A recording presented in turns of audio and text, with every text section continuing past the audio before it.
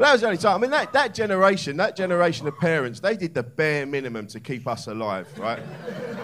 Yeah, because you've had younger people in the room, right? You've had parents now that have nurtured you and talked about your dreams, and you think, oh, you have so much to give and so much to do. When I was a kid, it was a series of like, go away. Go away, get out, fuck off. Wasn't it? Bed, fuck you, out. Summer holidays are all around, out. And they didn't even care if you'd been fed.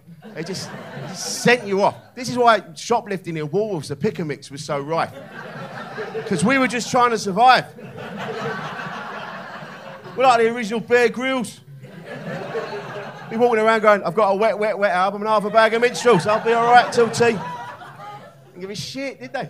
And the other thing as well, like we weren't poor, but we didn't have things to play with. Like we had to sort of find our own entertainment. So my brother and I were in the bathroom. We found this white plastic pot, a circular pot, and in it was a round circle of rubber. It looked like a little hat. Yeah. You know. We didn't know what it was. No one said. It just like this fascinating little rubber hat. So I used to try and pull it over my brother's head. And then like put it on my mouth, trying to blow it out like right? And then put it back in the pot and put it away. Didn't find out till years later when we were doing sex education at school. Now, this was a good day at school, wasn't it? When you'd walk in and the TV was in the classroom. Watching telly! And if you're really good in the lesson, as a reward, you're allowed to take the telly back to the library.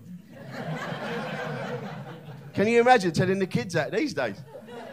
Hey kids, if you're really good, you get to take the telly back. Take your own fucking telly back, mate.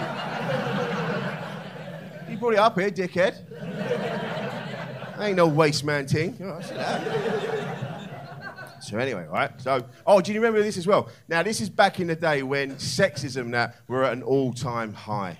Yeah, and if it was a lady teacher and the TV wouldn't work properly, right? They'd always she had to go and get a man to fix the TV, yeah? Because if it was a lady, she would just put lipsticks in it and then it would be pregnant.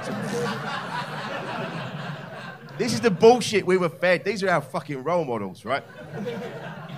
Rubbish. So, they fix the TV, we're doing sex education. And I'm at the back, not really watching, messing around with my mates, because it's sex. We're like, oh, bums, vaginas, willies. And then it came on the TV. He goes, this week we're going to talk about female contraception.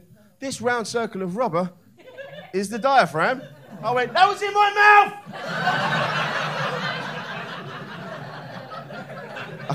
I got sent out. Get out, Wilson. That was in my mouth, sir! I got to the headmaster's office. My brother was already there. That was on my